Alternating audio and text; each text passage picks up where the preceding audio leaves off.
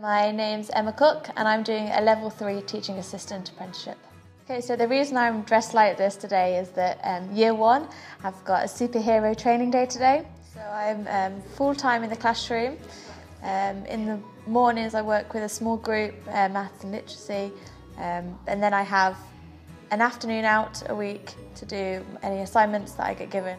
I was sort of stuck between whether to go to university and do a degree for 3 years or to do it through a TA apprentice first. 100% would definitely say do an apprenticeship because you're working, learning on the go, I'm doing something I enjoy, and you meet so many people and people have got different experiences which you wouldn't get from university. Eventually I do want to become a teacher, so I do this first, TA, and then hopefully go on to a higher level TA and then eventually a teacher. I have got a job here for September for the new year. I'm really happy about that, so it's definitely worth it. It's apprenticeship week, get involved.